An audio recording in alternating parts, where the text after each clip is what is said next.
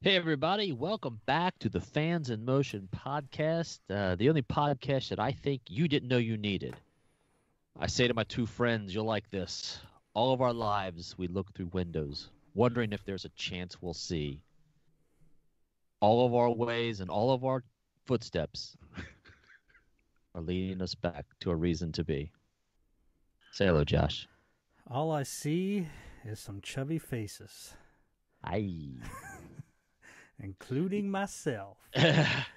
In honor of the great Kelly Keagy himself, our reason to be talking to each other. Brent, what are your thoughts, my friend? You have to prove Josh right about certain things. He talks about windows and Night Ranger songs, and you quote looking through a window. It's a good tune, man. Well, It is a good tune. They do like their windows chipping away. Faces. Yeah. What's the other one? Shouting out a window. Is that Lay It On Me? Lay It On Me, yep. So, if we're missing any more window talk lyrics, let us know. But I think Kelly's an Apple guy, so he got off bad. What little research I do for the show, Josh, I'll see if I can find some more window lyrics. Yeah. You know what? I listened to Faces today. Faces holds up. I like the groove and the. I have to go back and listen to. I was listening to "Don't Let Up" today on the heels of who posted it earlier. Was it Brad Sander? I think. Yeah, Brad. Yeah. I was like, nah, I got to go listen to that CD. So. Yeah, it's what's great about Faces is it's got starts out with a good kind of heaviness, but then it's like a real melodic verse, and then it's got a good heavy chorus, and then the guitar solo, like everything on Seven Wishes, is just fantastic. And it's got, it's still got a little bit of that 80s touch. It takes you back to 85, but not enough where I'm in spandex and I got hair and shit like that. But so it's all good. But Kelly Keagy Part 3. Yeah. Today. This is from the second interview we had. The second interview we split into parts 2 and 3. It's starting to get, we're starting to get to the birth of Night Ranger. We left off with Ranger kind of forming out from stereo. So in this interview, man, you get, their relationship with Bill Graham. He talks about Ranger opening for Judas Priest, Ranger opening for Motorhead. Mm-hmm. So a lot of good stories there. They get in, he gets into the, Brad playing with Ozzy and how they reacted, and did they think he was actually going to come back? The question comes up, did they try another guitarist to replace Brad? You'll have to listen and find out. We talk about notable figures early in the Night Ranger career that really helped them. We go through all of those individuals, and we talk about some fun stuff, the odd jobs that they had working to make money while they're trying to get Ranger off the ground. So you'll hear stories about Kelly working for Jack's mother-in-law, and the best story, or one of the great stories, is them working on the second verse of Sing Me Away and all the hijinks that ensue. So you will enjoy part 3. Yeah, it was really cool hearing him like Bill Graham. I had no idea Bill Graham was not born in America, that he came from Russia, I believe he said. And just hearing the stories about Bill Graham, because Bill Graham is legendary in the business. Right. And for him to be in the Frisco area, as Bill Graham had already done so much for the 60s and 70s music scene, and continued to contribute, it's amazing. It's amazing. Yeah, we touch on it here and there, but think about being around that scene at that time with these bands all coming up, and you can just wander up and down. I don't know what street it would have been in the Bay Area, but Sentimental. yeah, up in the avenues. I guess it would have been the Tenderloin. That's where he would have been hanging out. A little bit east of the Tenderloin there. Yeah, but when we touched on the connections, is that what you're alluding to? Well, no, just the fact that it's the scene, I mean, to kind of compare, like there was the Sunset Strip. Can you imagine walking up and down the Sunset Strip and you could walk in and see Motley Crue playing, right, and Rat playing, and a version of Dokken playing, and they're just playing the clubs, and these are all went on to become legendary bands, and Night Ranger, of course, banging heads up there with Bill Graham, and what was going on with them, opening for crazy lineups that they had. So it's cool, man. It's really cool. Plus, you got Y&T tearing up the neighborhood at that time, and yeah, they're from the Bay Area, right? Yep. Y&T, Journey, Huey Lewis, a little bit of the Grateful Dead, and probably some Jefferson Starship at the time, and Sammy kind of. Yeah. Although he was bigger, a little bigger at the time. Yeah. So definitely would be if you gotta hop in the time machine, it would be probably San Francisco 1980, then dinosaurs. So you're saying, Josh, if you were handed 7 wishes, I would. You would. You would rub that lamp and go, take me back to the Tenderloin District. I would just go back to 1985 so I could be the roadie that does the samurai. Oh, sword, yeah. So. Yeah, I forgot all about that till you just said that was great. Oh, we've got to ask him about that when we get to the 7 Wishes tour. I already got it on my list. I forgot all about that. So now that's what's coming up in this episode. So how was the reaction been to part 2 for you guys? I've seen a lot of activity on the page, which is I mean, awesome. A lot of people enjoyed. They enjoy that it's not your regular canned interview. That we went down a lot of different avenues. A lot of people enjoyed hearing Kelly talk about his mother being, always there supporting him, and the story of her coming to see him play when he was young and crying, and getting the license plate when she was older, and all those stories. A lot of feedback of people enjoying that, and it's just people just enjoyed that it wasn't your regular. Tell me about Sister Christian. Tell me about this, and then what's the new album? And that's it. Right. So people are enjoying the deep dive, and if they're going to enjoy this episode coming up, because it's the same conversation. We just keep it going. Sure. Yeah, I'll piggyback on that, Josh, with the comments that I've responded to have always been the same. People are loving how in-depth it is and how it is not the typical interview. And I just reply with the same thing to anybody. Is like, I think Kelly enjoys that we're just letting him tell his story. And it's not the same. Like you said, it's not the same. So tell us about Sister Christian. What was it like? And I think people just love it. I mean, at least that's what I've seen from people. And well, it's never going to be. We're never going to have the typical conversation with anybody, like the magazines that have to sell issues. We're going to have what we've always wanted to hear buried in those edited interviews, if they even spoke about stuff. Well, what kind of like what Brent said is our, number one, we're hardcore fans. I mean, we're the dedicated fans. We want to, but also I like to dig deep into the youth and parents, mom and dad, and stuff like that. And then us being the hardcore fans, if most of the people that probably do interviews with Kelly, they're not hardcore fans. It'd be like, someone giving me the assignment, hey, I want you to do an interview with, some dude from Nickelback. Right. My questions would probably be like most of the Night Ranger interviews, like, why the fuck are you in Nickelback? Would probably be my first question. I'm joking. I like Nickelback. Your name's Chad, but it'd be cooler if it was Brad. But anyways, Brad Gillis. So we know the knowledge, we know the history. So us knowing that, we know kind of what to ask and what's missing. And yeah, listen, if you're listening to this, you're a hardcore Night Ranger fan like us, and that's why we're here, man, to get all the cool information that we have always wanted.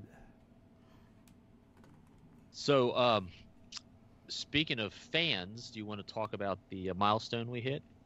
Or do you want to save that for a little later in the show? The milestone, we hit 3,000 members on the Fans in Motion tribute page to Night Ranger on Facebook. It's just shows how many good hardcore Night Ranger fans are out there. It's all to Night Ranger. I mean, we just facilitate the page, and it's 1% us just basically running a decent page, and then 99% of the band still putting out good stuff, and the people that are joining and posting great material for us to look at out of collections, or going to the shows and posting pictures. So yeah, it's a good milestone to hit. It was funny. I was going through some old posts, and it was interesting to see the post where we hit 100 or 500. Yeah. We thought it was so cool to have 100 people. So we got 3,000 people. So thanks. Yeah, I think it's amazing, and I'm astonished. Like I've said, and I think we've talked a little bit off the camera with it. This is still less than a year old, and it just has taken off. And I think it just goes to prove of the fans that are out there. They're looking, and when they find it, they spread the word. And they, and again, I think kudos to everybody who participates in this page. They keep it active, which keeps us active, and it keeps us going. So, Brent, you want to add to this? Yeah, it's like I was speaking to someone last night, and they were saying how cool this page is, because it forced them to go back. Once they joined it, I don't think they were, they were just Night Ranger fans. It wasn't anything. They weren't listening to the old stuff, and it forced them to go back and reconnect with everything. And that's what a lot of this has done, because I know we have sold product for this band, and I think it's great. And the other thing I'm getting, I want to tell everybody, most of you know this, but in the past 2 days, I've seen 3 or 4 comments where I love your music. Hey, the band has nothing to do with this page other than this is our tribute to them, and filling a void for the fans to have some place to come and express their stories, express their experiences, express their collections, whatever you want to talk about that has to do with this band. That's what this page was set up for. And if people do join the page and they think it's affiliated with the band, it's not long until they realize that. I mean, this is just a place for fans to gather. And that was a Tom Armbruster, and he since listening to the podcast and following this group, I've actually gone back and re-listened to all the Night Ranger albums. Some tracks that it's been literally years since I've heard. Thanks for relighting the fire. So, absolutely. There you are. Well, and I'll tell you what else has worked for me, Josh, is your damn Midnight March Madness tournament is really you're causing some stress in my life, Josh. Especially today. I'm actually abstaining from certain votes. Like I can't pick one, so I'm like, I'll just let the other people do it, and I'll live with the results. I can't vote against Halfway to the Sun, and I can't vote against Sing Me Away. Well, I was surprised. I thought you're dead to me for that one. Oh, I'm okay with that. I was surprised Sing Me Away blew out Halfway to the Sun. Yes. As it did. I thought it'd be like a 60-40 type deal, and I think it was like 100 votes for Sing Me Away and 12 for Halfway to the Sun. So, So yeah, by the time you guys are listening to this, we should be out of the top 32 and into the Sweet 16. But yeah, it's killing me when I see some of these comparisons or these games, and I'm like, shit. yeah. And then some of my, I actually have to sit and listen to both songs and go, all right, gun to head, which song would I have to listen to over the other one? And I'm like, screw it, I'm not voting. Moving on. Yeah. I think Josh was sitting there on his keyboard this morning going like this, and he's like, okay, Mr. Happy Big Life, I'm going to put this up against what you declare your favorite, Call My Name. And I'm like, screw you. All right, we're 3 rounds in. It's tough. I'm not putting. It's like those are like you're putting these two songs together. I'm like, this is round 3. These these songs weren't even close together when these rounds started. And this is just how it ends up. You manipulated it. Yeah, I did.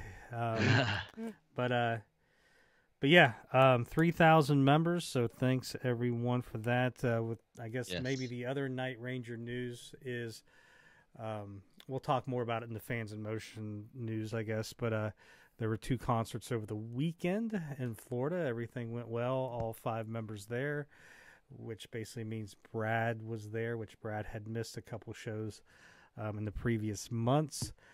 Standard set list. I think maybe Sentimental Street was left out of maybe one. Is that right, or is that a previous? What I read, it was not on the list, but they played it. Okay. So, but other than that, the standard set list, which is probably going to happen because there's not a lot of, they're just getting back into the swing of things. Probably not a lot of rehearsal time. And then, the new album is done and being. Basically they're finalizing that with, the photo shoots and stuff like that. So hopefully this summer we will have some new Night Ranger. Ranger.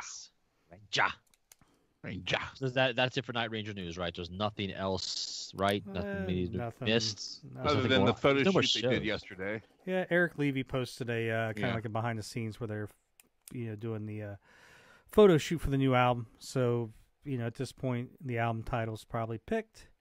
The album is finalized, and they are putting together the the photos for the record. Hopefully, a tour and a big tour book. That'd be nice. Yeah. So, all right, moving on. Is there anything new? Anything new in add to our collections? Anybody have anything they've picked up, purchased, Brent, sold? Why don't you go first on this one? I always go first. Okay. Well, and plus, I never have the liquid means that Josh has. No, I'm joking.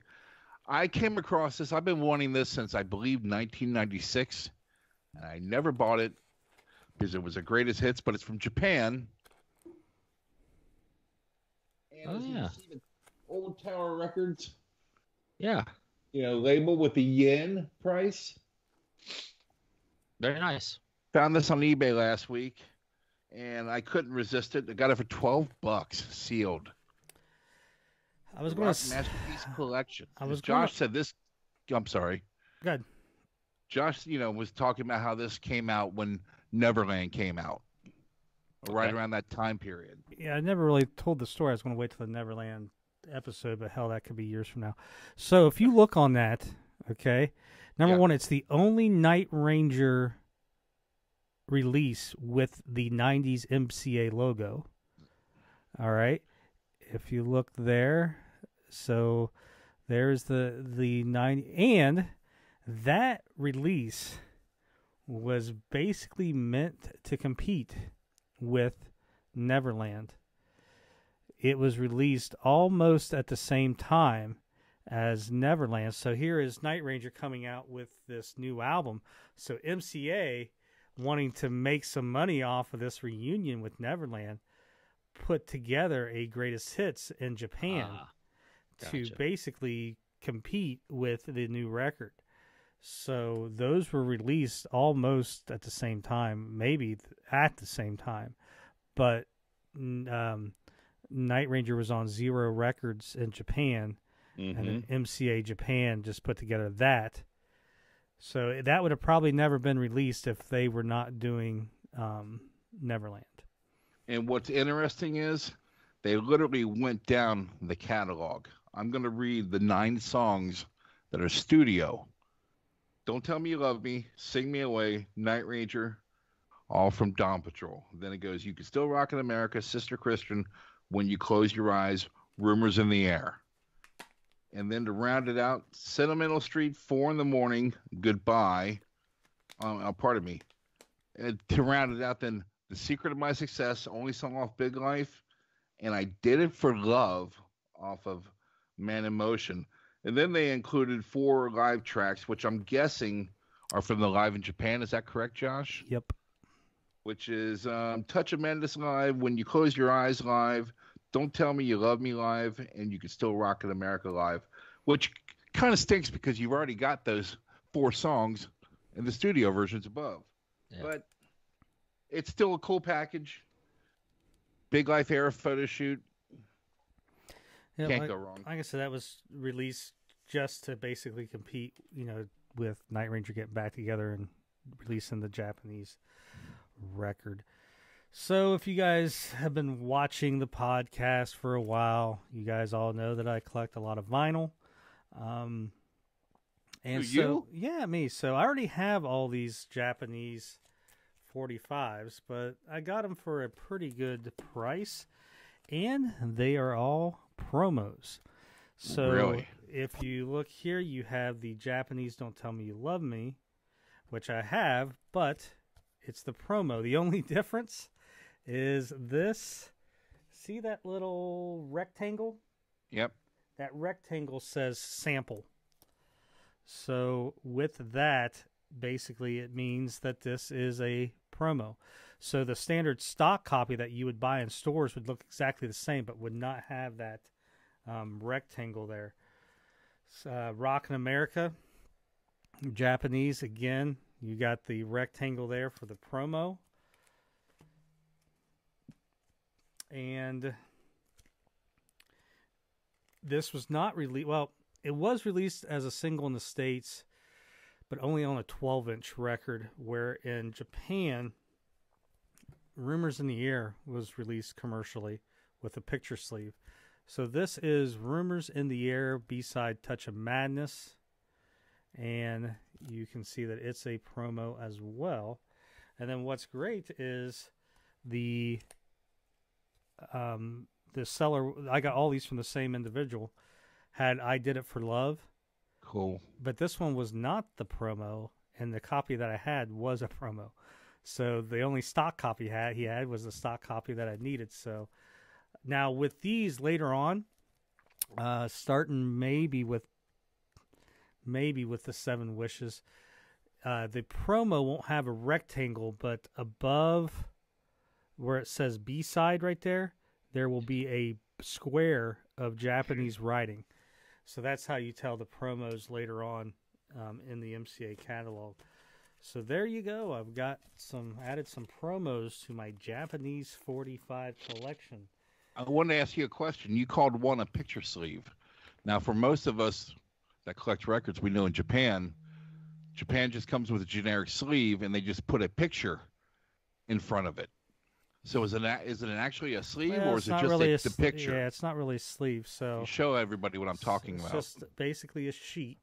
Yeah, sheet of paper with lyrics on the back and usually catalog information and other releases. And then the sleeve is this, just CBS, Sony. Yeah, it's crazy how they do it over there. I love it. Let me ask you, while we're on this topic real quick, and a short answer, Josh. I noticed you store, I don't know if this is a collector's thing, you store it with the album or the vinyl outside of the actual sleeve. Is there a reason for that, or is it just so you can see the label and the sleeve, or does it protect the sleeve from being worn? There's a couple reasons. Number one, I would not do this if this was worth tons of money. I wouldn't leave the record out like that. But, this is probably worth somewhere between $12 and $20. I got it for 10. But even with that, I keep it like this so I can see, what it is if I want to. Because even though sometimes, not necessarily on these, but it could almost look the same, but, things could be, how they are on records. the Night Ranger could be on top or bottom. So a lot of times I got to look and see if they match up, even though everything else does. So that's why I keep it out for, being handy. A lot of times I'll have a label on these just to give me information too. But yeah, generally speaking, I will keep the vinyl outside because a lot of times everything on the cover will look the same. But like on Dawn Patrol, there's, let's say with the Bruce Cohn management label on there, all those versions, there's some different ones because there is Night Ranger Dawn Patrol on the label. On some of them is above the spindle hole. Okay. Some of them are below. Some of it has Night Ranger above the spindle and just Dawn Patrol below. So there's all kinds of variations with the labels. So it's just easier for me to look at it like that. All right, well, that's fair. I just curious why Brent brought something up off that topic. I was going to jump on with him. So, nothing else new, Night Ranger collectible in our collection? I don't have anything, clearly. Let's go to the Fans in Motion. Take it away, Brent. You got anything to discuss? Well, we're going to touch back on the Clearwater, Florida, and the Orlando SeaWorld shows. I wanted to give shout-outs to Sarah Griffith, Dave Nadelman, Alan St. Germain. That's a rock star name right there. Yeah. Jim Kuhn, Scott Hleback, Barb Hairgrove Harrington, and Dwayne Vickers. I believe those were all the people that I could find on the page today that had went to the show, shared the pictures, took some group shots with the people, which that was really cool. I felt for all of us, for us three, seeing the Fans in Motion getting together. I wanted to give a special. Well, let's see here. I wasn't going to share everybody's pictures, but I snapped a few. Like Dave Nadelman posted this good boy shot of Kelly Keagy and Jack petting his head. I thought that was kind of cool and needed to be recognized. And Night Ranger handed out necklaces to people. Thought was really cool. And Night Ranger comes back with his post. It's a bootleg, but it's, what is it, 83 to 85, Josh, I think the recordings are. All right, we are just totally pushing bootlegs now. No. I just thought it was. Really cool. My policy was I would usually deny that. I talked to Dwayne a little bit and made sure before I approved that the quality was decent, audio wise. Because I definitely wasn't going to post it on there if it's garbage. I just really don't want to post anything that the band's not going to get money for. But that stuff that's on there, the band doesn't own and are never going to be able to release. So that's the reason why. But and that's another reason why I talked about it too, because it has the WEBN show that we've spoken about. It's got a Detroit radio show, I think, on it. Stuff like that. But you can find all, don't give your money to bootleggers, unless you really think you need a physical copy of it, because all that stuff you can pretty much find on YouTube or it's out there. So, there's our public our PSA. Disclaimer. The last Fans in Motion thing I have, and I was going to comment on it today, but I figured I'd save it for the show. Tom Chapin posted this picture of Night Ranger, and he says when he closes his eyes and thinks about Night Ranger, that's the lineup. That's what he sees is the original lineup, and then ask, what do we all see? Yeah. And basically, my response to that would be, I kind of see the current version of the band. That's what I've known for the past, how many years now? I don't know how. When you're laying on your couch. Yeah, when I'm laying on my couch, thinking about it. No, since Eric Levy joined, and Eric Levy was just the perfect fit from the beginning. And then after Kerry joined, it just, that's what I see. I think the lineups that I appreciate the most are the ones, the current one, the original one. Well, actually, I appreciate them all.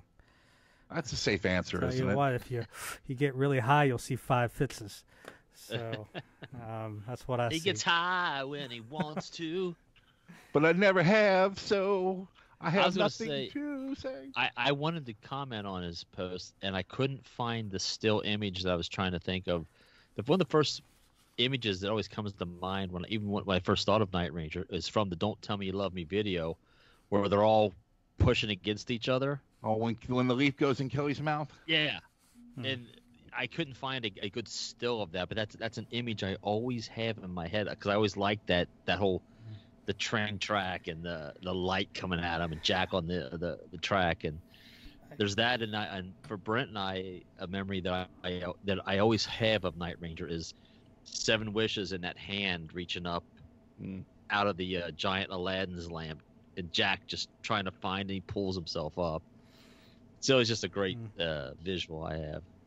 I would say if I had to think about it, it would be the pictures of the 5 of them on the dust jacket or whatever for Midnight Madness.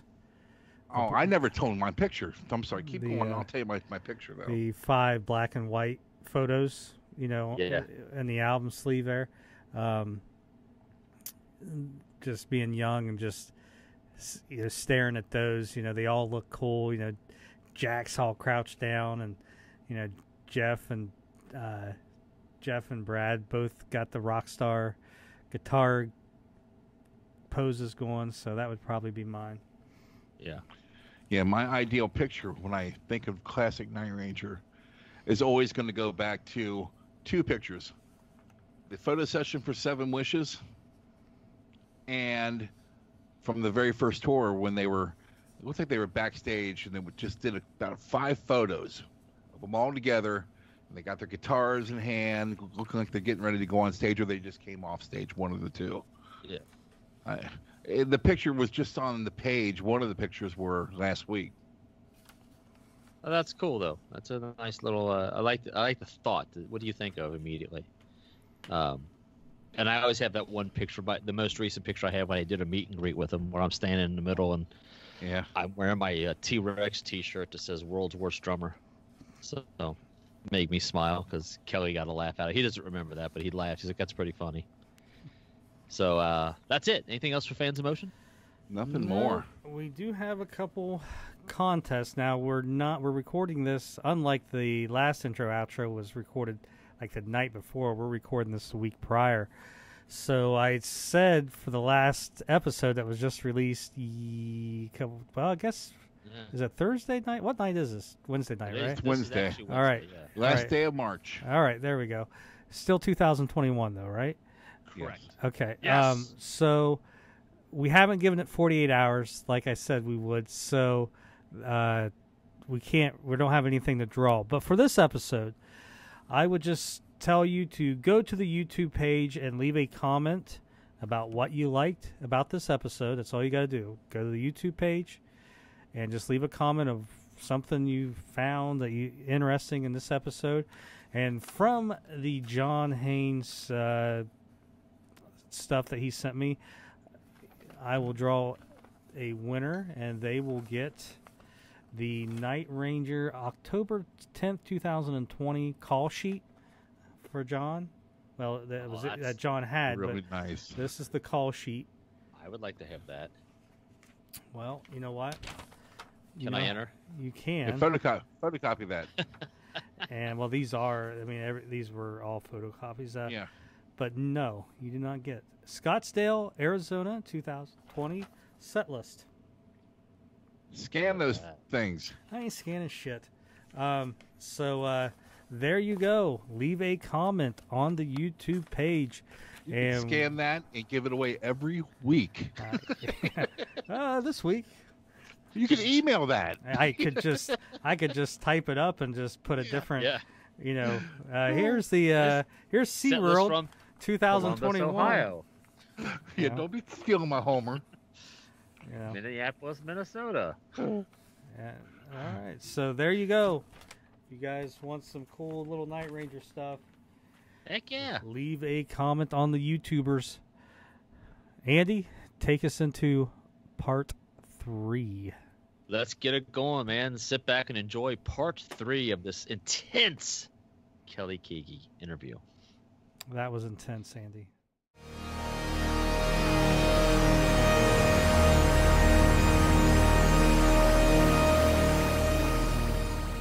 No.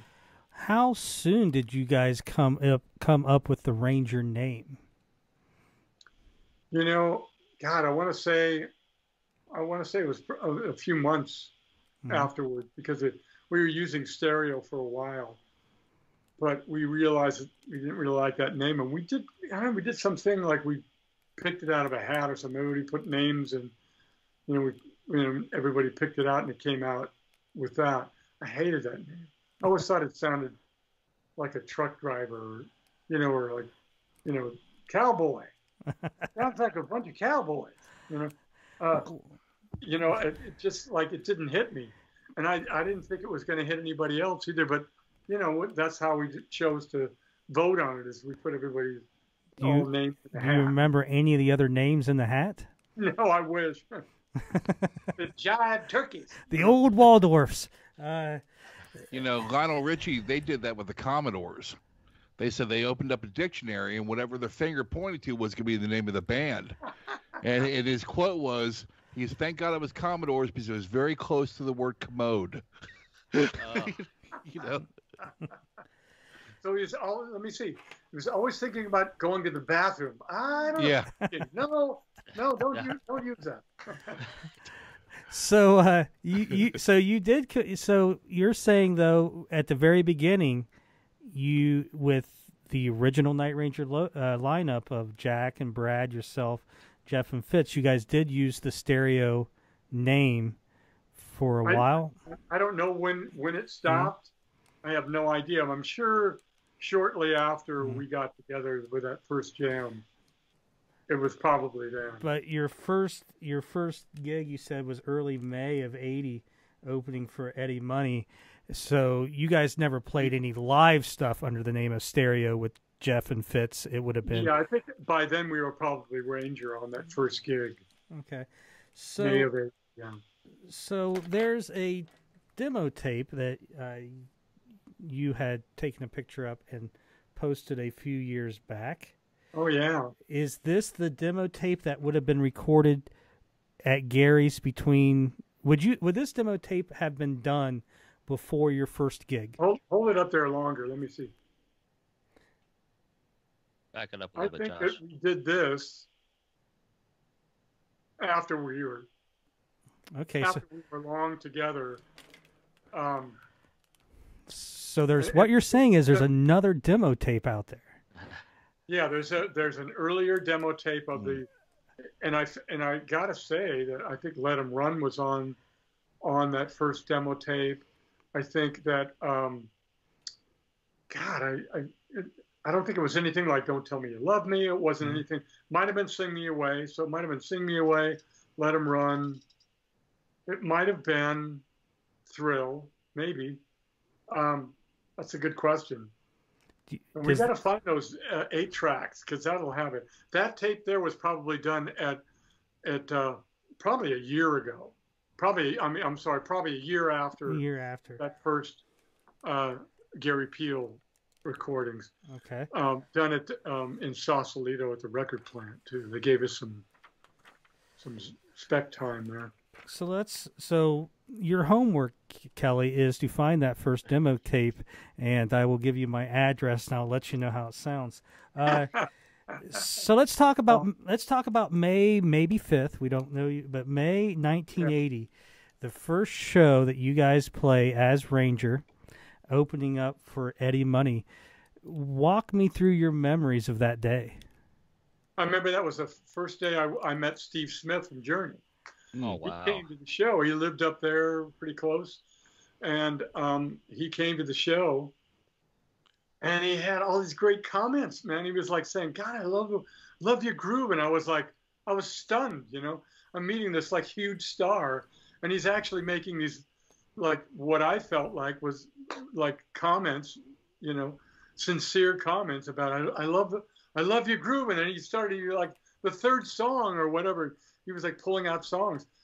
and so we were like, God, it's great, amazing to have all this feedback right away about it, Plus, it was a competition. The first show was it was called Guitar Wars, and it was about, the best band wins, and you win this PA system and all this gear and all that stuff, and so we won the thing, It was incredible, it was a great start. But anyway, yeah. So that first show, I don't even remember playing it. I don't even remember if we were set up like Night Ranger sets up now. I was going to ask you that. Set up if I was on the side or on the back. I can't remember when that started, but I think that started when we did the Sammy Hagar Taken to the People later on that year. But anyway, yeah, that was the first time I met Steve Smith, and and he was just such a warm, wonderful guy, So after, these are some other dates that I've found out there. September of '80, opening for Gamma. Right.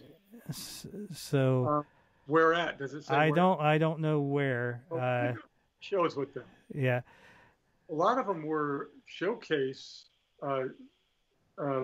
He was playing at the country club in Los Angeles, and we went down there and opened for him. I think we did that a couple of times, just so we could bring all the record companies out. They had our demo tapes. They listened. They wanted to see the band, so we booked that a couple of times and went down there and played. Yeah, he put us on some shows. We played where else too? In the Bay Area, I think we played with Ronnie once or twice. And I have a date now. David Lauser is pretty much a fourth member of the podcast. We've had him on so much, but he talks about taking it to the People tour with you guys. The first date I have for that is October 30th, 1980. And I should have grabbed it, but I have a ticket stub from like November 2nd. You guys opening up for Sammy as well. So I think my best, about maybe 15 shows, maybe up and down the West Coast. Maybe I think that's what I got. I'm not sure if it was that many. I don't remember it being that many. Okay. Now, talking to David, he had said that you guys were, and I'm pretty sure this is what he said. If I have to go back and listen to the podcast, maybe I'm wrong. But from what I understand is you guys at that point, when you guys joined that Sammy tour, you were already on the side of the stage. Right. Okay. Yeah. And then he brought up, we asked him, well, is it because of the limitations of being an opening act and going against all the stuff Sammy had on stage? And he brought up that when he was in a band with Fitz back in the mid-'70s, that their band had a almost similar setup that Fitz had designed, because there was a Hammond keyboard that was basically permanently attached to the stage, and it was at an angle. So instead of you guys both being 90 degrees, it was more 45 degrees, but they put the drum kit on the other side. So was it in the back or up front? It was up front. It was up front, just like yours, except it would have been just slightly angled. And he's always said that he thought maybe that's where the idea came from, because Fitz was doing it in a band that they were in many years earlier. Yeah, that could be right. I just what I did is I got it from Fitz. I thought it was Fitz's idea, but it could have been from that idea. Thinking that there's two great big objects taking over the space on stage. I mean, eventually when we did some tours further on in our career, that became a huge asset to have the drums on one side and the keyboards on the other, because we could just have the three guys could be in the middle, as the show, as the movement in the show. So, I don't know if that was by design. It probably was from Fitz, but, knowing that there was going to be a show put on when you have 10 feet, instead of 30 feet, was probably a huge, plus. Let's time travel. We're on that Sammy tour that you're opening for, the Taking It to the People tour. Did you have a sense like, wow, this is really good, this is really special, this is different from Rubicon and Rags and Stereo? Could you feel it that early? Not really. I couldn't. I knew that I loved playing those songs, and so every time we played those songs, I wanted to put 100%, 110% into it. So that's all I was going by moment, and reaction, from audiences that had never heard the songs. So I knew that we had a good band. I knew that we had something special. It's just timing. I mean, you look at the whole thing of how the record business works and how many bands they sign every year. 70% of the bands that get signed are waste. Mm-hmm. They never see the light of day, and 30%, get signed and have some success, and maybe like 5% go all the way up. You look at it like that, you could probably quit. You would just want to quit. But if you stay in the moment and enjoy what you're doing, and stop projecting like, oh my God, are we ever going to make it? I hate this club. I hate the people. Mm-hmm. I mean, all this travel is a bunch of bullshit. I mean, you know what I'm saying? It's like if you get into that kind of stuff, you would totally cancel it. But I knew that I loved playing with these guys, and we had something good. There was something good there. Who knows if it was going to last or not? But we put every effort into it that we could. And then when Pat Glasser came along, that's when he started to really pull it together. Having a good producer that's outside of the band that can listen to you and know, yeah, maybe we don't need that. Maybe we don't need those parts. Let's strip it down again. He was really good at that. Well, I want to definitely talk about Pat. I want to go to this demo tape that we were just talking about earlier. You said probably recorded a year later, so I'd say maybe spring of '81, somewhere in there. Maybe sound about right, recording that demo? Yeah, maybe. Okay. So doing those gigs with Sammy in between, we're probably recording, So I just want to mention the song title, and I just want you to just tell me what you remember. The first song which is actually, some people will not know this, they'll think it's a new song, is a song called Hang On. Yeah. Hang On never really made it, but it surfaced again on one of our latter albums the last few years. But I remember writing that chorus, it's just one of those things, like you're coming up with ideas and you're. So I just remember playing. The one thing I do remember playing that for my dad, and having him get emotional about it, like that title hit him, like hang on till tomorrow, you're gonna make it all right, that's what the chorus was, a simple thing, but he got emotional about it, so I thought that's pretty cool. I don't even care if anybody hears it now. My dad enjoyed it, so that's what I got from that. And that's got to be great as a songwriter. I mean, number one, just getting anybody to get an emotional response from something you write, but let alone your own father. Right, exactly. The second song is Mr. Carry On. Yeah. Wow. That came out in the latter album too, like the third album, didn't it? Mr. Carry On, I'm the one to carry on. All right, so that's So that is the beginnings of Carry On from the Big Life album. All right. Exactly. Mm-hmm. Interesting. I mean, I with the Mister in front of it, I just didn't think it would correlate. Then there's a song just titled Tonight. Tonight. Would that be Eddie? Eddie's coming out tonight? Remember the song. I think Phil Collins took it. I wonder if it has something to do with tonight. You know. This boy needs a rock. Boy needs a rock. I'm not sure. I'd have to hear it and see if there's a piece of it in there. Might be. You're definitely going to have to get these demo tapes released. There's money in this, Kelly. Andrew on that. There is money. There's money to be made. It's all over. Like, gotta put these demos out, man. Everybody wants to hear them. I'm like, yeah, you and your. It's like nobody wants to hear a horrible demo. Yeah, they do. You are wrong, Kelly. Yeah, you were wrong. The next track is probably a song that is probably one of the rarer songs out there. A lot of people don't know about. A song called "Sister Christian." I hate that. Never heard of it. Too. Never heard of it. Which we will get to. Which we will get. Christie on there? No, it is actually written out.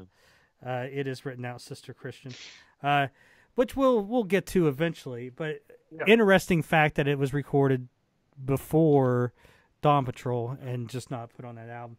The next song, now it's no longer out there, but there was a black and white footage of about 30 minutes from a May 22nd, 1981 show where you guys opened for Judas Priest. Oh, wow. It was out there for probably a couple years. It's no longer available, but it is you guys playing about 5 songs. You're still Ranger. At the end, you guys, thank you, we're Ranger.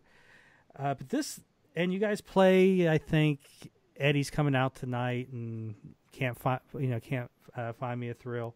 But this song is one of the songs you play, Diary of a Madman. Mm-hmm. What do you remember about that one?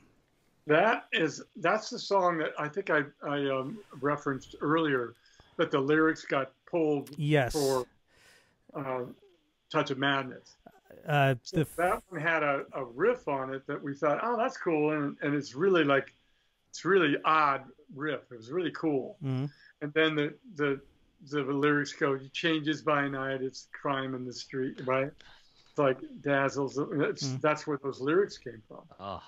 Now, is that the riff? I heard one of you guys talking one time, and you mentioned that Brad always plays a riff during sound check of an old Ranger song. Would that be the riff? It's probably that.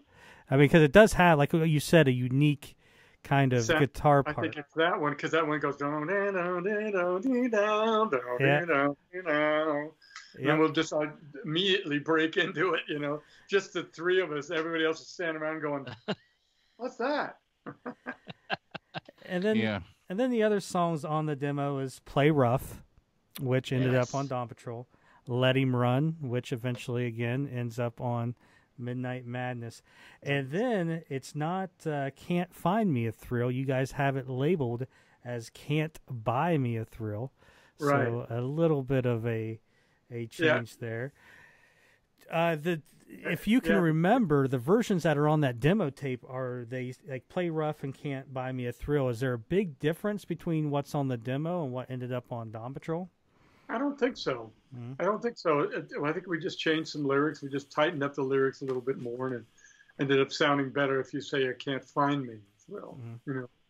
I mean, it's like the progress. It's like if you give yourself enough time, you'll totally change a painting, it'll all be black at the end.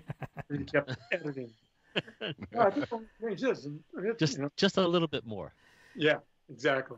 I'm going to ask you a specific date. Do you remember July 8th, 1981, opening for Motorhead? I do. And that was in that club we were talking about earlier at the old Waldorf. The old Waldorf keeps coming up. I just remember being, opening for them and having people spitting on us and shit. Yeah, that's an odd bill. It was like, was like, man, they were spitting on us. Well, in England, that means they love you. It's like, oh, get out of here.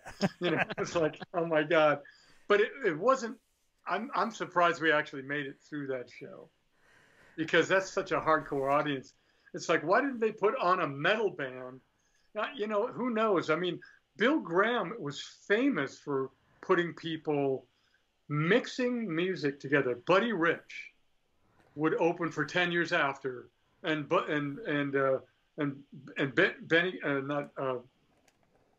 another blues guy. So it'd be like 10 Years After, Buddy Rich, big band, would open the show. Then it'd be 10 Years After headlining. It was like, what are you talking about? But that's what he wanted to do. He wanted to turn people on. So I think he still was trying to do that. He put us on that date. When you were talking about opening for, what was the other show you were talking about? We opened for. He opened Judas for Priest. Judas Eddie Priest. Money? Judas Priest. Judas Priest. Judas Priest. Yeah, that show was the first time that we saw Bill Graham go off on the tour manager for Judas Priest, because he was this English guy, like, take away all of their stuff. Keep in mind that Fitz was still very connected with Bill Graham, so he was a very good friend. So when the English guy came in and saw all this stuff that we had, like in the liquor and the food and this and that, he demanded that they take it all away. It's like, they're a fucking opening act. Take it all away. They don't deserve it, right? Had no idea that Bill Graham was going to fight for his artists, even though we weren't one of his artists. We were friends, and we were connected with him. And he was almost our manager at one point. He went down the hall, and we listened to everything he said. He was yelling, screaming, spitting in this guy's face, so close, like, if you ever do anything like that again, you will never work in this town. I don't care who you are. You get the fuck out of here. And we're just like in our room, like, oh my God. We thought this guy was going to come back in there and kick us off the show, but Bill Graham was fighting for our rights to be an opening act. It was like we were like, oh my God, this is like history being made. It was great. I figured that show had to be a Bill Graham show, because he recorded everything in those clubs. So when it was on YouTube, it was black and white, I think it was. Yeah. I even told Josh, I said, this has got to be a Bill Graham thing. I mean, talk about, I don't know if you guys have read any of his history. Like, he had a book out that I read, and just because I was so fascinated with this guy coming over as an immigrant, Russian immigrant, came over on the boat through Ellis Island, after the war. I mean, and then, it becomes like the first big rock promoter.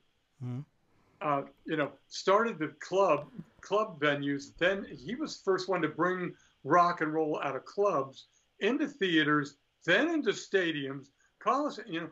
He invented it. He absolutely invented it. Yeah, I think he had a big hand in the U.S. Festival '83 as well. Sure. They hired him to basically Amnesty, all those things, man. He had to. There's some interesting stories about how he got all those people to work together. It was like, oh my God, are you kidding? Sting, Springsteen, just you name it, Paul Simon. I mean, it was great. Great stories on that. But anyway. He knew what he's doing.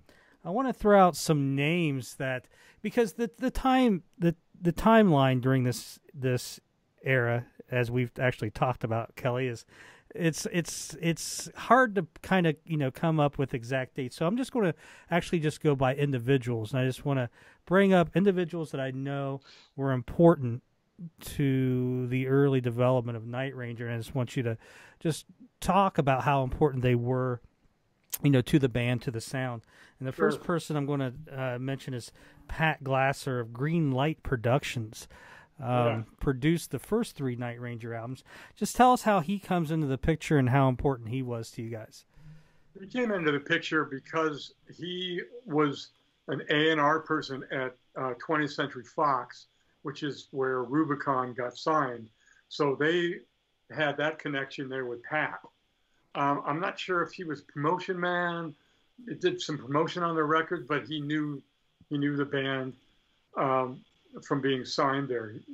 So when we did some of the showcases, opening for Montrose down there, he came out to those shows and was a big factor in, like, I think you guys need to go back in the studio and record some of these songs and make them better than they're sounding live. Of course, we had a couple of disastrous shows that ended up like, I don't know, the keyboards back then, went out of tune, I mean, it just, and the lighting rigs went down and all this kind of stuff. So a lot of the record companies passed, so he thought, I can make it better, and then we can come back and revisit the showcase thing. So he was instrumental in, like, taking us back in the studio, producing the next demos, and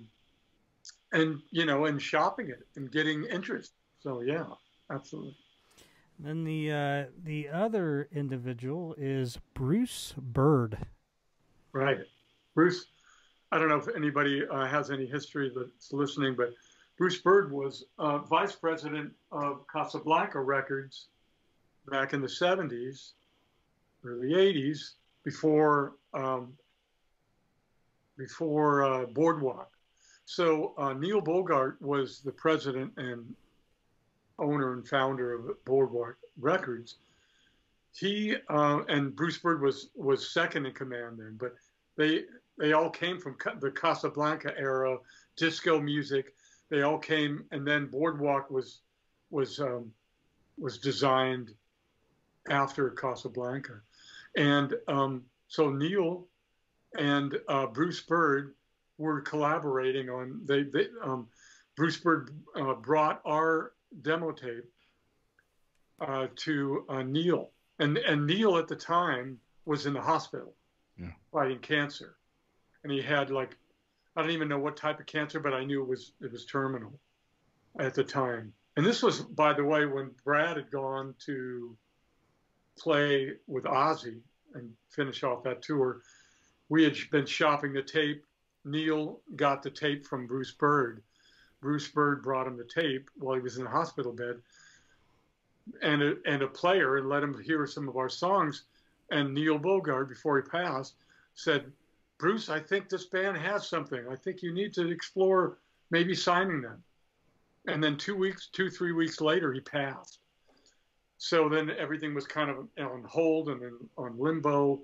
Meanwhile, Boardwalk was having huge success with Joan Jett. Mm-hmm. Joan Jett was, on her first, I think it was her first record, second record, or maybe I'm not even sure which record for Boardwalk, but I Love Rock and Roll was exploding. And so that's how Bruce Byrd got our tape to Neil Bogart and got us signed to Boardwalk. And so Brad, so you guys didn't have a finalized record deal before Brad was with Ozzy. So when he went to Ozzy, there was no record deal at that point. Okay. Yeah, we just thought, well, maybe, and we heard some of those live broadcasts over the radio when he was out with Ozzy, and we just basically called each other and we said that, he's not going to come back. He's going to do this. Why would he? But little did we know he was just a hired gun. Mm. At the end of that tour, they just basically just broke up the band, released everybody, and Ozzy was going to regroup, do another album. And so, with that reality, Brad said, "Oh, it's like, it looks like that's not going to happen, So when he came back, was shortly after that, we went into, we had gotten signed somewhere in between when Brad was still touring with Ozzy, and we got the go-ahead to do the album through Pat Glasser. So when he got back from the tour, we went in and started cutting the first album. And two guys that I was going to ask you about, but you've already kind of talked about Neil Bogart and Gary Pihl. one last name I want to bring up is Bruce Cohn. Yeah. Now, was he eventually becomes your guys' manager, correct? Correct. So yeah, he managed this for five or 6 years. How does he come into the picture?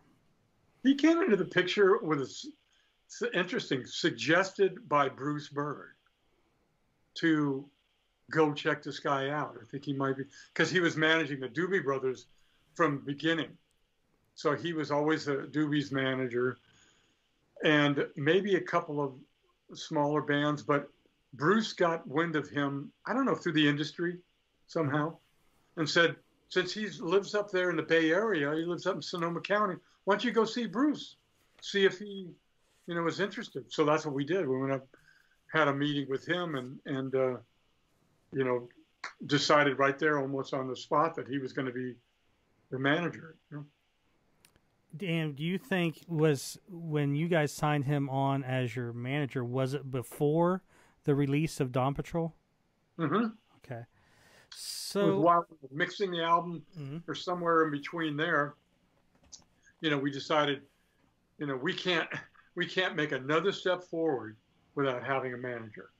And that's why Bruce was so instrumental with our career all the way from the beginning to end in, us finding Bruce. And then eventually Bruce Bird became our manager during Man in Motion album. okay. And he was always so close with us. He was, he kept us from going under after a Boardwalk went down. We got back from the first tour. I mean, all that stuff. I'm sure we're going to talk about that too. Yeah. But, so Bruce Bird was so instrumental in our career.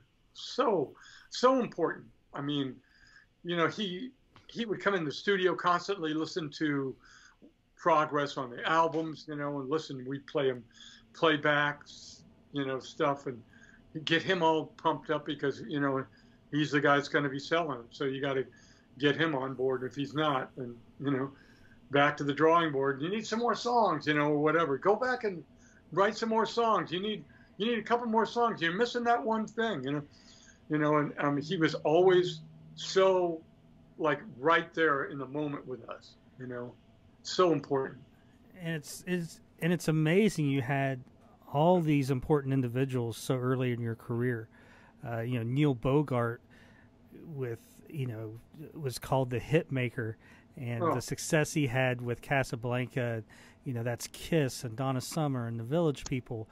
They were getting ready to make a movie about 5 years ago about his life, and Justin Timberlake was going to be playing the part of Neil Bogart. And just having individuals like, Pat Glasser and Bruce Bird, all those guys to have your back, Bill Graham, definitely is, just to have that is a good powerhouse of management and talent. And it was all just not even by design. It was just that we were in the right place. Yeah. It's that old thing, you got to be in the right place, I mean, just unbelievable. We were so fortunate and lucky to be in those times and be around those people, There's two things that you've hit on this whole conversation. It's your connections and being at the right place. I mean, everything just I keep listening, like connection. Oh my God, this is Fitz. Another connection leads to this connection. It just felt like fate had so much to do with where you were going to go, where all you guys were going to go. We had to have that interest in the music.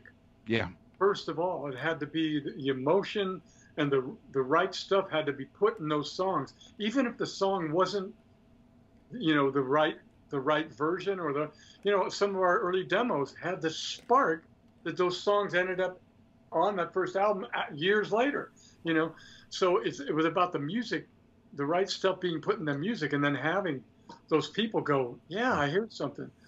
Can't believe it. Pass it on to them, because they passed those demos on to everybody at Casablanca and everybody at Boardwalk. Everybody was listening, so we were so fortunate that we had the right vibe on those, and we had the right combination and right people. What was your personal life like? Let's just say recording of Dawn Patrol. Were you single, married, kids? What's going on there? Divorced, probably getting divorced for the first time, and it was pretty chaotic. But for some reason, I was always able to focus on the music, 100%. All right. So you were now. Were you a father at that time? No. Okay. I never had kids. I want to say I adopted kids later on, but I never had kids myself. All right. It never came out that way. It never worked out. All right. But you're at this point you're basically going through, you said, a divorce during Dawn Patrol. So Night Ranger was kind of unique, and you can tell me if I'm right or wrong with this, is they were really not, whereas Rubicon and maybe Stereo playing a lot of clubs, you guys didn't do a lot of clubs. It seems like you guys focused on the songwriting and the showcases. Right. You hit on it briefly. Just what, you said you had some disastrous showcases. How many showcases do you guys think you did? And, was there ever a point where you thought you talked about the bad ones, but did you ever have a good one that almost got you signed and maybe at the last minute it just didn't work out? I think after we made those demos with Pat Glasser, we did a showcase in a rehearsal hall.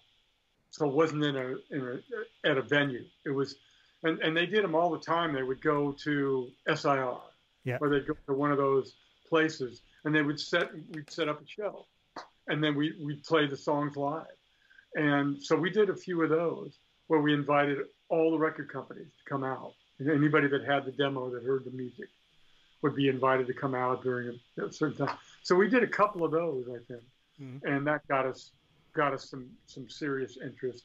And then Bruce was like, signed us. Once he got the word from Neil, he said, I should definitely sign this act. I'm gonna take over Boardwalk. I don't know how that whole business thing happened between Neil's wife and everything. She was involved in the beginning stages of Boardwalk and signing new acts and stuff like that. She helped us with the design of the first album. And so but that was like... Yeah, so while you guys are getting, building this up, there are bills to pay. Did you ever have any odd jobs during this time? Sure. Yeah. I mean, about the one I was before Rubicon. I had another job where I was working for Jack's mother-in-law, Shuggy. She had a flower. She did flowers for some of the big hotels, and it was in the area of San Francisco that was older homes and mansions and stuff like that in San Francisco. And she had this reputation for doing the best flowers in San Francisco. So it started as a private thing. So I worked for her for probably, for a couple of years. Really? While we were to get signed. So I delivered flowers, and did all that kind of stuff, wearing overalls and delivering these huge big flower arrangements to downtown hotels in San Francisco. So I saw work my own. So you were working for Molly's mom. Yep. Yeah. All right. It was Jack too. All right. Because he wasn't working either. So he was. Yeah. Him and I worked there for a while. He worked for a short period, but I probably worked for another 6 months. And then Shuggy would get me work when she didn't have any jobs. She'd get me work with the neighbors, to go over and work in the yard and do all that kind of stuff. So yeah, man. Kept selling cigarettes and oatmeal. Well, you'll have to have Jack dig through the archives and see if we can see a picture of you two working at the flower shop. Well, a good story about that. We were working for her, doing some flower arrangements at the De Young Museum in San Francisco. She got hired to do this. It was a photo shoot for Homes and Garden or one of those magazines, right? And they did it at the De Young Museum, which had all these like old antique, furniture setups from the 70s. Like they would decorate whole rooms to look like, 1789 or whatever, 1850 or whatever. All these like beautiful antiques in there. And she got hired to do the flower arrangements for this one photo shoot. So Jack and I did it. We helped her, load in and stuff. And we were writing the song "Sing Me Away" at the time, and we were talking about it. And everyone, when we weren't moving stuff in, and he'd go, I think about, he had a couple of ideas for lyrics on "Sing Me Away" for the second verse, and he said, "So what do you think of this idea?" And he sat down in one of those chairs that was like the 17th century. He sat down and was like, the alarms went off. Meh, meh, meh, And he sat down and was like, suddenly, and Shiggy goes, "Get up! What are you doing? Get off of that chair! It's gonna break!" He totally forgot himself. It was like, "Yeah, I got an idea for this lyric." He sat down and set off the alarms. Oh my gosh!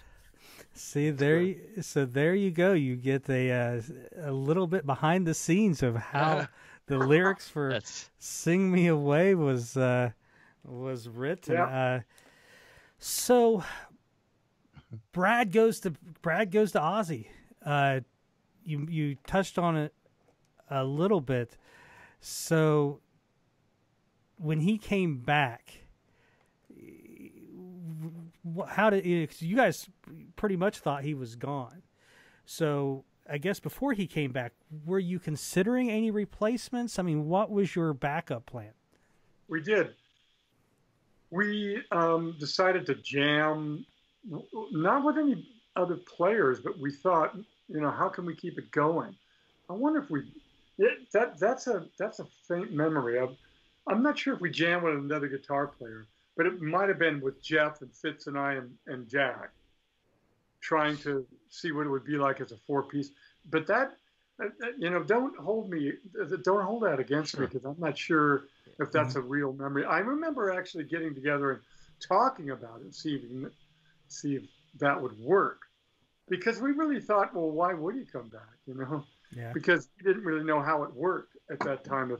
If Sharon was going to keep the whole thing going, and was it going to be a new band, and but it turned out that Ozzy needed a break, and they were going to take a year off and work on it.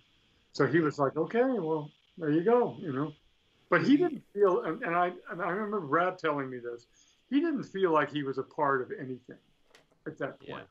He didn't feel like he was like a member of a band that was going to go on with the history. He knew that he had something with us. Whether we were going to go anywhere in the future, who knows? But he knew that by having that gig, he could have gone on and other things. They may or may not have been bands. It might have been another hired gun situation. But yeah. Well, how fortunate was Night Ranger, though? I mean, honestly, for Brad to be put in that position, yeah, and to leave Ozzy, and all of a sudden, here's a new band, Night Ranger. Yeah. I mean, I don't want to say featuring him. I mean, you guys were all equal, but I mean, I remember being in 8th grade and seeing. Before I knew who Night Ranger was, I'd seen the MTV concert with him, with Ozzy. Everybody in school wanted to see that, to see who took over for Randy Rhoads. And then I see "Don't Tell Me You Love Me," and I go and I buy that album within a week or two of it coming out. And I'm telling Andy, I'm like, that's the guy from Ozzy. I know it is. It was. Yeah. We look at it like, oh my God, we're starting a career with an unknown band with a big star. Yeah. That's in the band already. So he's already getting that kind of, stuff, and it's coming to us. It's filtering to us while we're doing the early interviews and stuff like that. I can't say that it would have been any different, but I'm sure it really helped. Yeah. Because look, that's where everybody was focused on, is Brad in the beginning, and then of course, they saw that it was a band thing, and it was really taken off in the song. So yeah, that was huge juice behind the record. Yeah. And seeing the band at that time when we were younger, when you opened for Kiss, I don't recall anybody getting more spotlight time than any other. It wasn't like it was that, Brad got a spotlight when he did his guitar. Then it went over to Jeff, and then it came back to you. The thing was too is that we were MTV. Come on, that was huge. They only had like maybe 20 videos at the time, and they kept like circulating all those. We got played once an hour for months. It seemed like that was great. It definitely pushed that into the stratosphere. We were so lucky that having Brad be the star coming into this thing, having the right song, and the way radio was back in the day, they'd play 3 or 4 songs from the album if they liked it. That's just unheard of. They don't even do that anymore. They just cut that right out. That's a waste of time. One song only, So, there was at one point they were playing three different songs from the album. I'm sorry. I won't keep talking. I don't want to jump ahead. But we were talking on the last episode about WEBN. You did the studio. Yeah. When Midnight Madness came out, they were playing "Let 'Em Run" all the time. Yeah.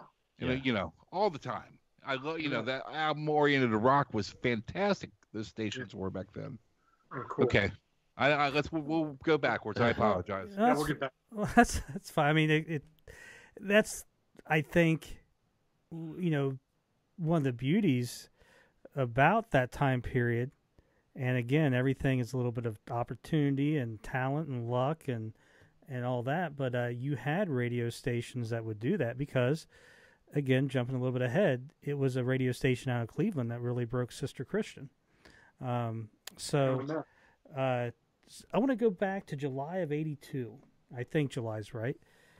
Do you remember signing that deal? I do, because we were in the middle of doing the album and everything, and so they had to have all the contracts done and all the paperwork done. So I remember, and just recently we've been pulling all of those old contracts out because of our deal with MCA that turned into Universal, and the fire that they had in 2008. Mm-hmm. So we started to revisit all those old contracts and look at them, and it's like, oh my God, this is like unbelievable. We still have this paperwork. It's like been copied 50 times. But I remember signing all that paperwork at the studio at Alan Zant's Studios, where we were recording it. So. To me, being a fan, I would think signing that deal would be something like, were you calling mom and dad, or was it just, this is just another day in the business? It was fast and furious because we were in the middle of making all these plans, and, we were recording. So, but I remember calling him up and go, we actually got signed, Mom, we got a record deal. We're making a record, And, I just remember how excited they were, when we played those first couple of dates that they came to, which was not even a full-fledged tour. It was just a few dates at the end in December. You brought it up the other day. It was December when we opened for Heart. Mm-hmm. It was just the beginning of playing the dates on that tour. I think it was the end of '82. Yeah, that would be where the tour starts. So you signed this record contract. You're doing the record. Do you guys have a logo for Ranger at that point? We do. Does it look like anything behind Brent? Here, right here. Look at that. We've all speculated what did the Ranger logo look like, and we've heard, I think, Jack say it looks exactly the same, just without the word night. Or the. We'll probably put The. above, Yeah. in the same kind of font. And we talked about this too. You could never find any of those, right? You didn't even think they existed. I don't think they exist. But when I talked to Brad about this a year ago, he said that somebody in the Bay Area said that they had one, a copy of it. I'm not gonna say the name who he said, but I check that out. well there is like that's the version that the unicorn Brent made. What it may have looked like if that was the logo. Now I had heard what Brad had said and named an individual, and I know of the individual, and we're actually Facebook friends. We're not like, we don't know each other outside of Facebook, but he's a musician who I enjoy, so he's a friend on my Facebook. And so I sent him a message, and I think we had talked a few times just about music in general. And I was like, hey, I want to just throw this out there. Brad mentioned, or Jack, I can't remember, but mentioned you having a copy of this. And he told me that, he doesn't. Now, could he be lying or something? He could be, but I don't think it's that big of deal to keep in the as a secret. Now, the reason why I thought there was something there was he was a Boardwalk. He was on Boardwalk label, one of his bands. Who is it? Is it a guitar player? Yes. Oh man, I'll say who it is. It's Kevin Russell, who was in 707. Well, of course. Okay. And so I heard was that it wasn't. I heard that Kevin. There was another individual that Brad was talking about. I don't think he was talking about Kevin. God, wouldn't it be nice? I mean, you know what though? Contractually, they'd have to destroy all of those. Well, there would be no way. When I heard Kevin Russell's name, that was the most I had ever maybe put a little bit of belief in there, because he was Boardwalk Records, so there's that connection, and he could have, there's at least that connection. It's more than we've gotten from anything else. So, they send you copies of every act that's on the label too. When you join the label, the package that's got every record that they've put out. So that makes sense. He might have had a copy of it. So, and what we're talking about, if you don't know, is what Ranger, as Night Ranger is called at this time, eventually has to change their name to Night Ranger, and the myth that is out there was 10,000 copies printed with the Ranger logo. Let's just keep talking about the 10,000 copies. So I'm a big vinyl collector. I could tell you, I could take out 10 copies of Dawn Patrol that all look the same. They're all from the United States, but I could show you that, the order that they were released in. So Boardwalk, the first ones that came off the press don't have Bruce Cohn management on the back. So it'd be a Boardwalk label, but no Bruce Cohn. Eventually, Boardwalk adds his management logo on there. So that's kind of the second pressing. The very first records that would have ever went out of Dawn Patrol would have been the promo versions. Exactly. And it makes sense, because every promo version I've ever seen does not have the Bruce Cohn label. So, but every promo version I have is the Night Ranger logo. There's no sticker. And I have been looking at Night Ranger records for over 30 years. These guys even longer. So it's just, if it existed, there would at least be one. And I've always said there's either two things that happened. They were printed, and every single one got destroyed, which I don't know. I just find, with collecting Kiss records and Neil Bogart and Casablanca, that doesn't sound very, I don't hold a lot of truth to that, because there's a lot of stuff that got out. So either all of them got destroyed, or it just never happened, and maybe someone said it happened, and it just kind of grew. It's a great urban legend. It's a great story to have in the Night Ranger lore, and I hope someone proves me wrong, that they come up with that record, and then I got to start, draining my savings to get it. That is there any truth to that saying of, like, when the legend becomes fact, print the legend? Or print the fact, or with the legend. Print the legend. Yeah, so because it's more interesting. The legend, more interesting. Was that Liberty Vance or something like that? Or but Kelly, you've never seen the Ranger album, right? So as far as you know, you've never seen it. It's never existed. Never seen it physically. You know the story, but you're like, I've never seen it myself. But the phone conversations were real about, them finding out about the Ranger and how we had to change the logo and everything. So it makes sense.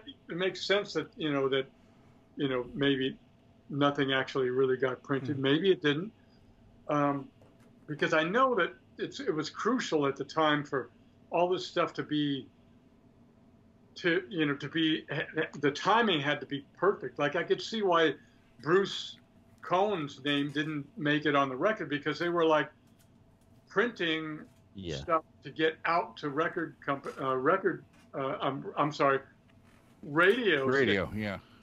so that they could get their copies.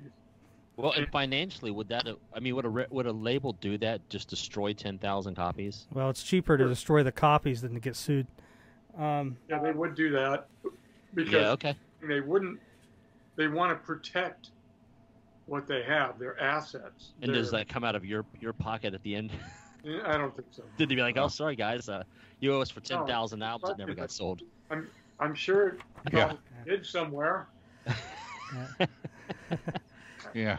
So the story that's out there, and I think I might have mentioned it some, is the Ranger.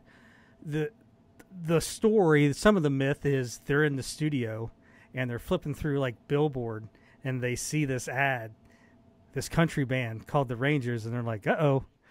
Anyways, this I'm 90% sure is the ad. Look at that. That looks like one of our record. That looks like something from Rags. It does. Drop the N. And we just a couple of weeks ago, we found one of the guys and talked to him about their whole career and if they knew the Night Ranger parallel and how they fit into the myth. So now I think, Kelly, we had talked and you had said that, that may be some of the myth, that maybe management found it. But either way, you guys go, uh-oh, we're no longer can be called Ranger because of these guys. God, I wish I had that hair. That's a good look. But so what happens? Do you guys have a band meeting, and is it like, okay, we've got to change the name? Do you have the lawyer checking out if anybody's called the old Waldorfs? What's the conversation? Is it just that easy to go to Night Ranger? Conversations. We just got on the phone and said, we already had the song Night Ranger. We didn't even consider that people might think it was like a theme song, but the song Night Ranger was already on the record already. And so we just said, well, what about that? And everybody kind of like said, that's kind of cool. It's better, than the Rangers. It doesn't have the country flavor that the Rangers have. It has a little bit more cutting, a little more rock. So that's how it was an easy decision to go that way. Well, I'm glad no one was pushing for Penny. Exactly. So you have the Ranger logo. Do you remember? Hold on a second. Yep. Might be important. my tour manager. I can get back to him. Tell him you need to play Nashville. You're booking your shows. I know. And absolutely. Do you remember the first time seeing that iconic Night Ranger logo? I seem to remember it when they sent the final artwork for us to look at. It wasn't actually on the records. It was on a layout. Mm-hmm. Yeah. Yeah. I remember it. I remember looking at some of the early photos of it, and like there were slides probably and stuff like that. But yeah, that's about it. I just remember seeing that, like it looked like Harley. Yep. When that was the thing that caught my eye. So. Is it safe to say you were happy with it? Sure. Mm-hmm. Oh yeah. Yeah, I think that when we got together at the Boardwalk offices with Nancy Bogart. I think her name is Nancy. That might be wrong. Nancy is Bruce Bird's wife. I'm trying to think of what Neil Bogart. Yeah, I know it. I'm that going to was come to the rescue it's Mrs. Neil Bogart.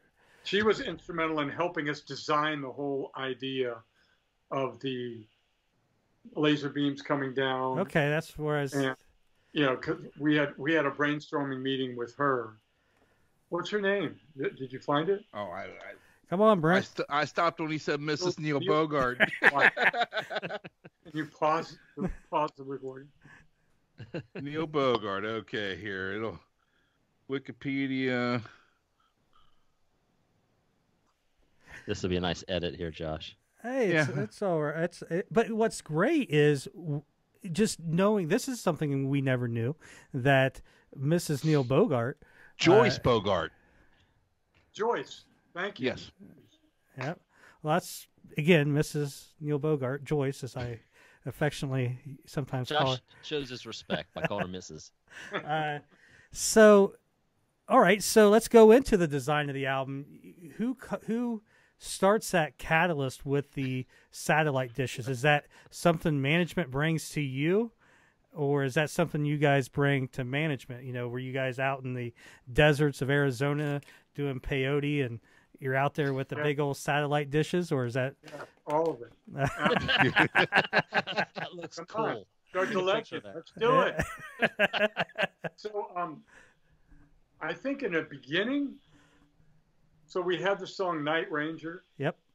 We had some of those lyrics, and we had Eddie, who was this character that used to come to our shows at the Palms Cafe, who was like a kind of a street guy.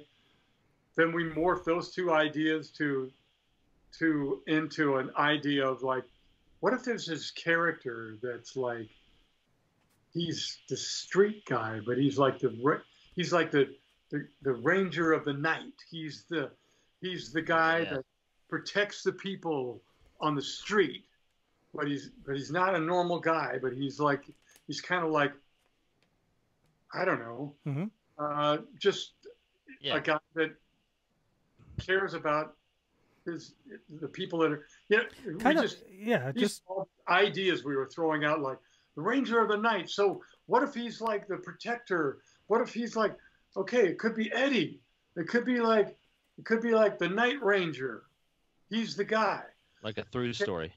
He's the protector. So we were thinking in terms of like, okay, here's this guy that surrounds you and protects you. So then we thought, okay, it's this. And then it morphed into the beams coming down, and so somehow it got to that. It's like, what is the significance of the beams and all that? And so we come, I don't know. So it got kind of mixed up somewhat. But that was I remember the conversations we had about the Angel of the Night. And so it was that morphed into this idea. It didn't have anything to do with the cover anymore. We liked the way it looked. We've got beams from the sky. We're a bunch of aliens. We're going to take over the world. Yes. No, I'm just kidding. Sounds great. It's like ideas just become more ideas and more ideas, and they just stack on each other, and sometimes they fit and sometimes they don't. But Joyce was instrumental in helping us design this whole idea of like, okay, once we got to the idea of like the beams going up and then we end up coming down, Yeah. you know. She was the one that said, let's go over to Griffith Park. They have this great grove of trees, and there's a big telescope up on the hill up there, and maybe we can use that. And you guys will be in the trees, and the telescope could be the satellite. So it was like a million different ideas coming. So Yeah, that's our version of it. I love it. yeah. I mean, we try. So when we did an episode where we ranked Dawn Patrol, and that's what he created. I love it. Yeah, whenever we do an episode, like I've got us on the Big Life cover. I'll do whatever I can to have some fun. But I do want to tell you, you've got some fans from Japan that are on the Fans in Motion page. They not only tracked down that area where the satellite dishes were, they also they found the dinosaurs from Sing Me Away video that you were taking pictures in front of and everything. They came from Japan to do this. I know. That's so great that they. I saw the dinosaur one. Yeah. Now they're cursing in Japanese because they didn't know where this forest was, and yeah, exactly. They couldn't do their park up on the hill there, Los Feliz, outside of Hollywood. Right? So is that where the observatory is? Yeah. Oh yeah, I've been there. Hill up there. So you guys, this isn't photoshopped. I mean, I know the lasers are, but the but you guys aren't. You guys are actually there in the forest doing that, right? Oh shoot. Yeah. Because you're not cropped in the picture. Yeah. They put red lights, and they buried them underneath each one of our feet. So gotcha. When the flash went off, the red light hit us. So that's why they made the little. Excuse me, but they made the little like I did. Mm-hmm. Yeah. I couldn't do the red light. I love it. That's awesome. Kelly's like, what a bunch of nerds. Hey, I even did the classic logo. The first logo. See that with the... Yeah. Yeah. I got it covered, buddy. You got it all going on, man, I tell you. Hey, it's fun. So this is a promo copy of Dawn Patrol. There's your promo stamp, and I'll show you guys later, but across the bottom, there is no Bruce Cohn management. So not even mentioned? Not even mentioned. The liner? Nope. It's not mentioned at all. So eventually, right here, you'll see there's 3 logos. Eventually, there will be a 4th one, and that would be kind of the second pressing. But all the promos out there, none of them have Bruce Cohn management. And these little icons here is one's for Boardwalk Records. One is Give the Gift of Music with a little bow, and then the other one is the RIAA label. Who is Rich Bandoni and Leo's Music? Rich Bandoni is an old friend of all of ours who worked at Leo's Music in Oakland, where we would go to get all of our instruments and microphones, guitars. And he was kind of like a collector dude and he was always like, dude, I just got this, this thing, and he'd call us up and say, you got to come check this out. It's really cool. So, there's a new drum set or there's a new Stratocaster, come over, So he was the guy that connected, and he knew all the guys from Rubicon. So before I even came along, he was a good buddy of theirs. But he worked at Leo's Music in Oakland, which is like the guitar center of Oakland. It's like the absolute pro version of Guitar Center. So mom and pop, though. And then you think Gary Pihl, and then is it Jim Alcivar? That's the other name on there. I'm not quite sure of. I don't know if you guys could read it. It's Jim, and the last name is Alcivar. Alcivar. Alcivar. Okay. He was a keyboard player with Gamma. Was a good friend of Fitz's, of course. We played in that band together. So he played keyboards with Fitz in Gamma. He was also an engineer producer that helped us with some of the demos. All right. So we might have done a demo or two with Jim Alcivar at his home studio in San Francisco at one point. So yeah, he was a good old friend. I kind of lost track of him though. 20 years ago, I'd say. I might have heard from him then, but it's been a long, long time. Yeah. And then the other individuals you think, Ozzy and Sharon, Sammy Hagar, and the Bill Graham gang. And it sounds like they were a gang. And Night Ranger would especially like to thank all our good friends on the boardwalk. Tell me a little bit, and this goes into vinyl and finding, where things are mastered. What was so special about, like, 'cause I hear stories, Alan Zent, the big room, his mastering, Brian Gardner, what set them apart? Well, I think their special set of ears to master an album, because now you're taking all of those tracks and you're mastering them down to stereo 2-track, vinyl, and cutting it into the actual vinyl. Those guys have a special way of, that's why everybody goes back to Brian Gardner, or did, and why everybody goes to, special mastering houses, because when the final product comes out, what they do is they are able to tweak even further the sound of the albums to the point of them being distinct, to being distinct to that particular recording, So, yeah, I mean, what those guys do is they have special, it's really a whole art form, and having to master it. I mean, it's like, it has to do with, they master movies, how they mix movies, how they master the final stamp on the video, and on the, those are all those specialized things in the industry and those guys, what they do is they have a whole set of EQ running the reel to reel through this another set of console and another set of electronics, and just tweak it, knowing how radio compresses sound when they broadcast. So then they actually take that compressor that radio that's a standard in the industry, and they put it through that compressor to hear what it sounds like before they actually cut the groove. They know what they're doing and what they're listening to, and how it's going to be finalized when it gets sent out broadcast. So those guys remixing it. I mean, Brian Gardner was definitely instrumental in mastering our albums. When they would make those test copies, would they put them on acetate records? Yes. I have thicker too. Yes, like almost like glass.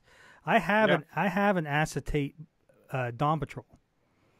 I don't know where I got it, but it's I don't think any of the mixes are different, but what you're saying now, it could be different compression levels of it. If you have acetate, it's probably not much different. Probably not. Yeah. I mean, I would think that the only thing that might be different between that one would have much better low end, because then when they go to the factory, they thin down because it's expensive. Sure. They thin it down, and it's probably mass produced. They're basically a stamp at that point. They're not doing it in real time anymore. They're just going boom. So they take a plate of the album, and then they bring it to the factory, and the factory is just stamping these things out. That's why sometimes you get defective ones that skip or whatever, and some of that shit. I remember the first Zeppelin copy that I got of the second album. It skipped in one place in Bring It On Home. And I was like, I can't believe I got a bad copy of this, you know. So I took it back, and they said, let's check this one. And then, sure enough, they had some bad copies of the Zeppelin, which skipped the exact same spot as mine did. So I was like, you know, it's interesting how the industry grew out of into being more perfect, you know, with this CDs, and now it's downloads. But yeah, those mastering guys, Brian Gardner, all those people.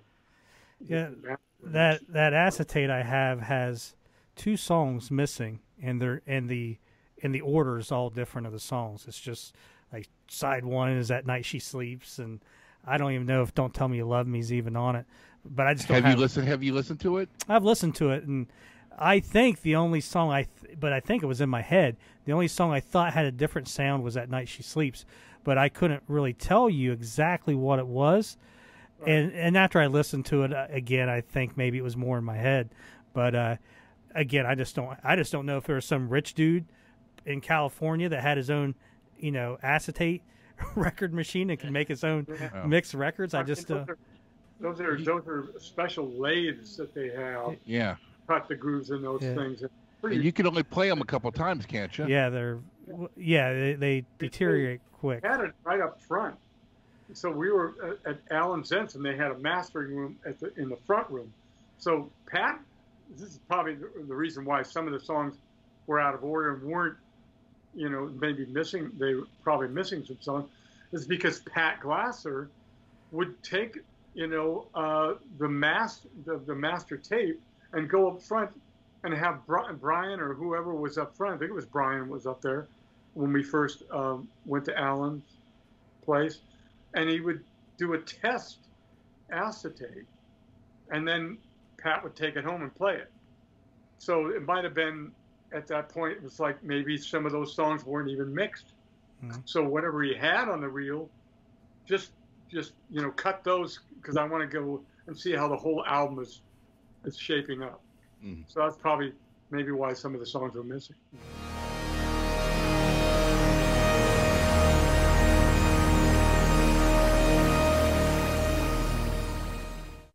Well, there you have it. Another great interview from Josh and Kelly Keagy himself. So we get to the end of. I completely lost my thought there. Well, I'm just happy you pronounced Kelly's last name right. I know. So, I focused on that, but I thought, where am I going? So, you're basically right up to the release of Dawn Patrol. That's where we left off, and I mean, think about it. We've got 3 episodes, and we're not even at the point where Dawn Patrol is in the record bins. So that is what you get from a dedicated fan base here at Fans in Motion. I was embarrassed because I blanked on Joyce Bogart's name. I've known Joyce Bogart's name since I was a little kid. Oh, and so when Kelly's like, well, Neil Bogart's wife, and I'm like, oh my God, what was her name? You know, Mrs. Bogart. But how in the hell? Who else is talking about Joyce Bogart in a podcast? Fantastic shit. Yeah. And so next week we will not have a Kelly Keagy Part 4. We still got to do some logistics on getting that and edited and everything else. So you'll have a break from the Kelly Keagy saga, but we shall have something cool in its place until we can get parts 4 through 42 done and put together. So yeah. And Josh, I want to thank you on Andy's behalf as well, for your fantastic editing. No, seriously, for the visual podcast to go back and see in those pictures as we spoke about last week, it's good shit, man. Yeah, good shit. It was great, you know, getting with Kelly and like I said, it took us a few trial and errors, but when it finally went through and I got him, I was like, holy shit, it's like this is great. Some never before seen stuff. So sure, yeah, hopefully we get that this all continues. And like I said, the most extensive Kelly Keagy interview you will find. hopefully everybody enjoyed it. We will pick back up with, Kelly, and we'll get the rest of these out there. Slow burn, man. Slow burn. We'll get it, and in between those, we'll go back to some other Night Ranger oriented episodes. We do have one in the can that is really fun and good, and so yeah, you know what? It's a good time to be a Night Ranger fan. You guys got a great Night Ranger podcast. You got me. You got Andy, you got Brent, but you got a new Night Ranger album coming out. You got Kelly and Brad having some solo stuff in the can, and it's a good time. It's a good time, to be a Night Ranger fan. So sit back and enjoy. Yeah, Brent, and thank everybody. Andy, thank you for being out. part of this. And Brent, you got any closing thoughts on this episode? Nope. Just thank you, 3,000 plus fans of motion, for participating on the page. Make sure you go to all the outlets to find the podcast. What would those outlets be, gentlemen? Well, you've got Facebook.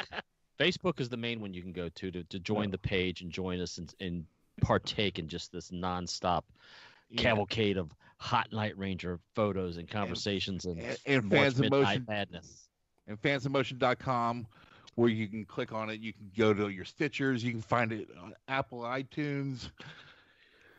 We're on Amazon, I saw the other day. Yeah, we're on 6 or 7. You got iTunes, iHeartRadio, Spotify, Pandora, Stitcher, Audio Mac. I don't know. There's some fucking other ones. But if you go to the website and go to, I don't know, I guess one of the links is podcast. If you go to the episode, there will be a picture, the thumbnail and a description, and then the YouTube link. Underneath that is the MP3, where you can just click the MP3 from the website, and you can download the MP3, if it's your heart's desire to have us forever and take us wherever you want. There you go. I want to give you one more update. Somebody asked me the other day about the shirts, how they could get a shirt. Well, yours truly just mastered on how to make shirts on websites without any white around them whatsoever. All these websites are tough to do. I took a YouTube course last night. We're almost open for business. There you go. So the two people that are interested in Fans in Motion T-shirts, get a hold Josh and Andy. Brent. Thank you, everybody, for watching. Check us out on YouTube. Bye. We're going to play you a song on our very first album. Came right off that very first album, Dawn Patrol, back in 1982. Now, we used to play a small club on Polk Street in San Francisco, California. This club was called the Palms Cafe, right? Held about 60, 70 people, maybe tops 80. And we used to play in there all the time, and other bands would come and see us, and Brad would jump up and down, run up and down the bar, and kick over beers and stuff like that.